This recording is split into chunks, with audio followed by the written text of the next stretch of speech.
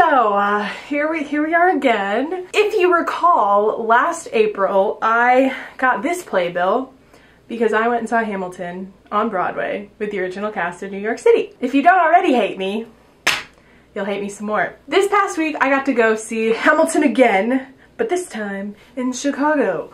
Ooh, as you can tell, I stole a playbill, so now I have two playbills. Hamilton is the thing. If you want a specific play-by-play of the choreography of Hamilton, or basically as much as I can remember, you're gonna have to go watch my New York version. I'm sorry, I really don't remember that much this second time around, and I don't feel like talking for an hour about it. If you still haven't seen it and you're like, I wanna know everything, go watch that video, because that video I'm very proud of. I am here today to review Chicago, because Chicago was different than New York, and I feel like I have a very specific viewpoint because I did see 90% of the original cast on Broadway. The only original cast member I did not see was Jonathan Groff. I had to see Rory O'Malley instead, and he was amazing. And so I feel like I should share my 2 cents because I've seen both. I'm not gonna remember everything, and if there's something that you remember from the Chicago thing that you're like, Jenna, remember this? I'll be like, yes, let me know in the comments. So if for some reason you don't want to be spoiled, you can leave and come watch it after you see the show or something like that. Hamilton, Chicago. Was it as good as New York City? No. But I think I should point out that's because the one in New York City is its own thing. Like, it is brilliant. But it's totally different if you see the original cast of something versus like the touring cast or the Chicago cast or whatever. Like, it's a different experience. I will say this is the first musical that I've ever seen twice, and it's the only musical I've ever seen in 2 separate cities. So that is something that I think is huge, because I've never done that before, so that's really important to me. Did I enjoy Chicago even though I saw it in New York? Absolutely, it was amazing. I would do it again in a heartbeat if somebody gave me tickets, like, for sure. But it was different. It was different. So if you've seen it in New York and you go see it in Chicago, you're definitely going to notice that they're separate. They're different things. And even more so if you've seen the original cast. I feel like if you see like the 2nd or 3rd Broadway cast or what's on right now in New York, like, it's even going to be different from this. But it'll feel different than if, like, you saw the original cast, if you know what I mean. I don't know. Lots of things going through my head right now, so I'm sorry if I word vomit. So let's talk really quick about my favorite things about the Chicago version. The Chicago version is great because I knew one of the cast members. And I didn't go backstage or anything. I didn't, like, really know him. We were more of acquaintances. I've actually taken his picture twice. And that person is Chris Lee. Chris Lee played Lafayette and Jefferson the night that I went and saw it, at least. He's the main guy, and he ended up going to my school for about 3 years, and then he went on to Broadway. It's fine. I'm fine. It's fine. And so I had taken his picture a couple times, and when I saw he got cast, me and all my friends were super excited because obviously it's cool when one of your own gets to do this. Like, what the heck? And that being said, he was like, he was definitely one of the highlights for me. Like, if you see it for anything, go see it for him, because he is literally my age. He's like 21, 22, and he is on Broadway with like huge names of people who are way older than him, way more experienced than him, and yet he still was better than a lot of them, in my opinion. He did a really good job of keeping to the characters that David made in the original, but also twisting it enough that you're like, oh, that's obviously not David, like, that's Chris making it his own. So I was really proud to see that, because I feel like a lot of future Jeffersons are going to get lost in David and who he is and how he made the character to be, because it's like, it's very specific. You have to really become David, I feel like, to play that part. And Chris did a great job of, he was very expressive in his faces, in his movements. He was really good at turning the characters into him. Like, it was him, and I wasn't sitting there the whole time being like, but remember David, even though part of me was still like, but remember David. But I was so incredibly proud of him, and his singing was so good. I love his singing. I love his voice very much. His rapping was on point. I was really proud of his French accent, even though it was like probably not the best accent ever, but better than I could have done, so I was very happy with it. I swear I cheered the loudest anytime he was on stage, because I was like, gotta represent for my school, you know? So he was great. He was definitely a highlight. Another highlight that me and my friend Laura were talking about literally the day after, like still talking about it today, is Aaron Burr, Joshua Henry. It's really sad because the night we saw it, they later announced that he is moving to San Francisco, which is fine. Like, he gets to keep doing it, and that's great. But, like, we were just so in love with him. If you get to see it with Joshua Henry, like, Lord Jesus, like, don't get me wrong, Leslie Odom Jr. is amazing and he's the original. Like, I am so glad that I got to see him, but additionally, Joshua Henry really surprised me. Going into it, I didn't expect much of him, I think. I didn't expect much about all of them, which is really selfish of me, but Joshua Henry really blew me away. Like, I loved when Leslie did The Room Where It Happens, because, you know, but like, Joshua Henry doing Room Where It Happens literally changed my life. Like, I feel like my skin is clear, the sky is opening up, like hallelujah chorus is everywhere. It was the best thing ever. Also, the person who was playing the banjo that night was really on point for that song, so props to you. Joshua Henry was the other highlight of this show. It's Chris Lee and Joshua Henry who are just like, so good, so good. I loved him. Even from the opening number, he was just so phenomenal, and he made it different enough that I really did not think that much about Leslie. I was more just like, can this guy sing some more? Because I am down right now. Let's do it. On the women's side, the highlight, Karen, our lovely Angelica. I love her so much. Again, you can't compare to the original because it's the original, but if you don't know Karen, I think it's Olivo. I don't remember her last name. It starts with an O. But she was in the Heights for the original Broadway cast, and so she is now playing Angelica in Chicago. And I was expecting big things from her because I know she had been on Broadway, and so I was like, all right, girl, like, you gotta do this. It's gonna be great, I'm sure.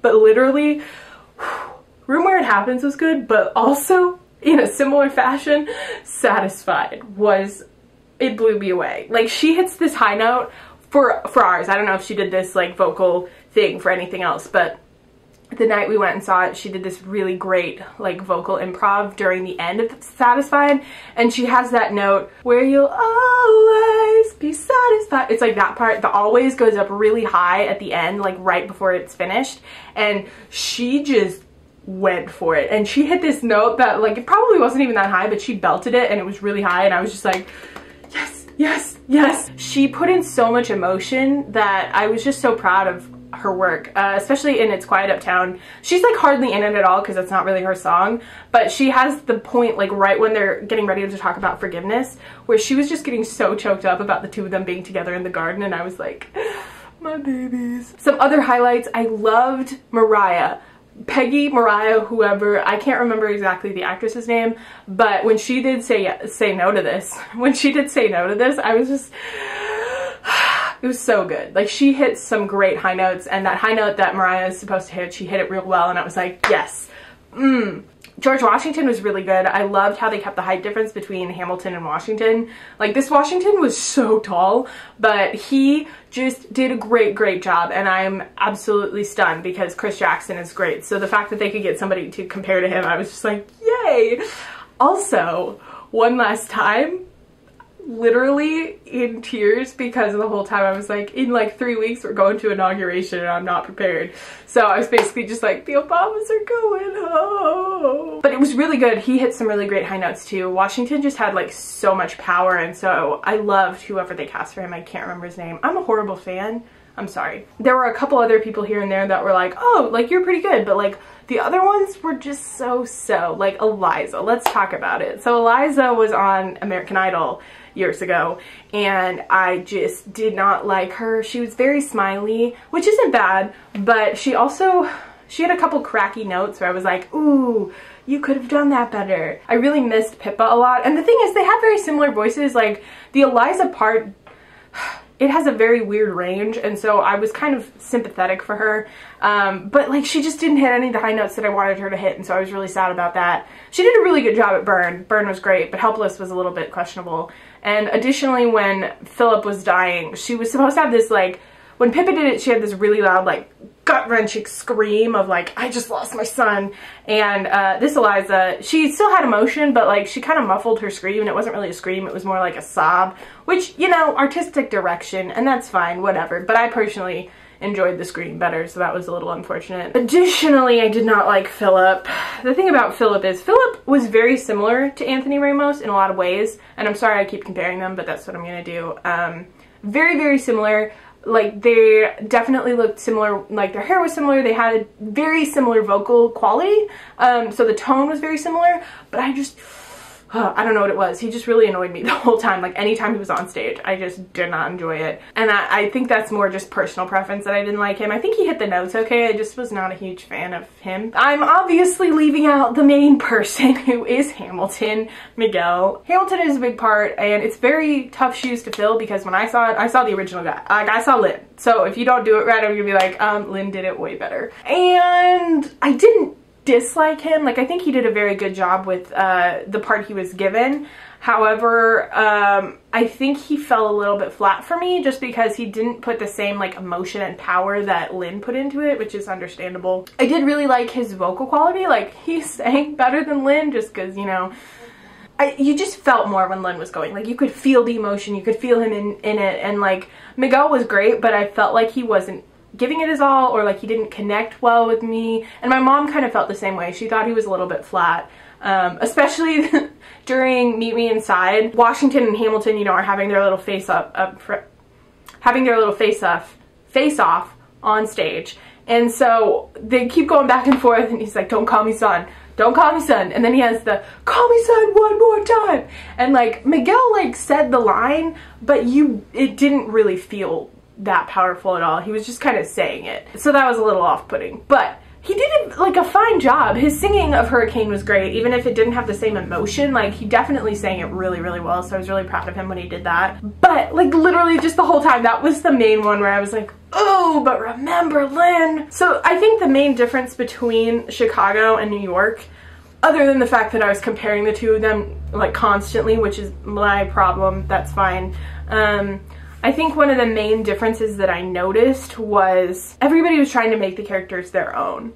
And in New York, they kind of already had that. They had made them their own. They didn't have to like work off of anybody else except for Rory. And Rory did a great job. Oh, the King. The King did a great job too. I can't remember his name. He did an amazing job, even though like the King always annoys me because I'm like, you're a white guy. He like put all this like, I don't know, like frilly quality on all of his words so that he sounded very, what am I trying to say here? I don't know. He sounded very English, and it was really, really good, and he emoted very, very well, and he was so, so good. Like, I think the Kings that I've seen have both been phenomenal, even though they weren't Jonathan Groff, and it's an easy part, I feel like, to make your own, because you just have to be like really dramatic. And the other ones, everybody else did a great job too of making the characters into these new characters that are not the original cast. Especially Aaron Burr and Jefferson. They turn them into people, they're very similar to their original, but they're just different enough in their tonation and like the little improvs that everybody does. They're all just slightly different enough that you can be like, oh, I can tell that you're not the original and I still like you. I think another big thing that I noticed this time around, because it was the second time that I'd seen the choreography, was that I could spend more time worried about the ensemble and the people around the main actors. There are actually a lot of scenes where it's just like one or two people who are like the only people on stage singing, and you kind of just have to focus on them and there's no ensemble members to focus on. Like Wait For It is one of those, Dear Theodosia, that would be enough. Some of those like smaller numbers where it's just one or two people, like you don't have much else to focus on but them. But then there are some other numbers like Hurricane especially. I spent the whole time not looking at Hamilton. I was just like looking around the circle at everybody else. And it was really great. It was really cool to see how they set everything up, and I was trying to pay more attention during Helpless and Satisfied to see how they were recreating it, because especially after reading Hamilton and seeing the explanation for all the sets, it was really cool to go back and see this is how they set up for this. This is how this works, and I watched the bullet being like, oh, I know it's a bullet this time, and I was very focused on that. One of the main things I noticed about the bullet is there is a scene, I believe it's Stay Alive? No. Yeah, I think it's Stay Alive. And so Hamilton starts out on stage, and he is sitting in a chair writing, and right before the music starts, the bullet like shoots right by him, and so he's like this, and the bullet girl comes behind and like just barely misses him, and it was such a small thing, but like noticing it, I was like, look, so close, and yet he'll only get shot later. Like, it was just a really cool thing to see it all tie together. And like, even though the choreography was all the same, I think my mom and I noticed that there were less ensemble members for Chicago, which was kind of interesting. I think it's because the stage is smaller. There were just like little tiny differences here and there, but for the most part it was the same show, and like I would highly recommend it to anybody if you haven't seen New York and you're like, I don't want to spend that much, like definitely go to Chicago because they did a phenomenal job with the huge thing that they were given. Honestly, like I think my favorite part was Room Where It Happens just because it was so good. I definitely cried during Who Lives, Who Dies, Who Tells Your Story, like the orphanage. That one got me this time. I cried one last time because I was thinking about the Obamas. The thing is, because I've seen both of them, I noticed how different it was. And I think it's different if you only go and see Chicago because you're gonna enjoy it a whole lot more. Like, I enjoyed it a lot, but going into it, I wasn't as like, yes, Hamilton. I was like, yeah, cool, I get to see Hamilton again. I'm so blessed, like, I'm so excited. It was not at all the same as the feeling I had when I went to New York City. Like, I was freaking pumped. I, like, cried when the whole thing started, like, within 5 seconds of the first notes. And this time I was like, look, it's starting. I don't have to cry this time. But like the benefit of seeing it twice is that I did get to experience it 2 times. I know the show better than I did the first time. I got to see new people perform it, which was really exciting this time because usually when I see it in Chicago, I have to spend the whole time being like, what if I had seen the original cast though? What would that look like? Like now I could appreciate them as their own people because I had seen the original cast and I could say that's great, but I want to see these new people do a good job. And so I like simultaneously think I enjoyed it more and enjoyed it less because I had seen it in New York. So it's a hard line to balance, but I'm very, very, very happy that I got to go see it. My mom and I keep talking, and the first time we saw it, we were in the last row in New York. This time we were still in the balcony, but we were like at least like 20 seats further towards the stage, and we got to see their faces a lot better this time. But she's like, the next time we go see it, we're gonna get orchestra seats. And I was like, okay, Mom, well, we don't have to go to San Francisco because we've already seen Rory and Joshua Henry. She's like, okay, London. We're gonna do London. I was like, okay, Mom, sure. So yeah, I've seen Hamilton twice now. It was so, so good.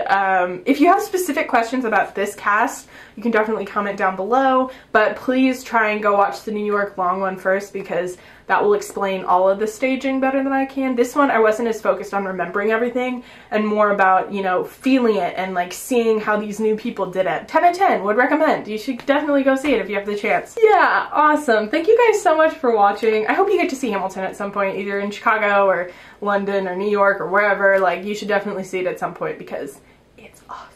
Thank you guys so much for watching, and I'll talk to you soon. Bye!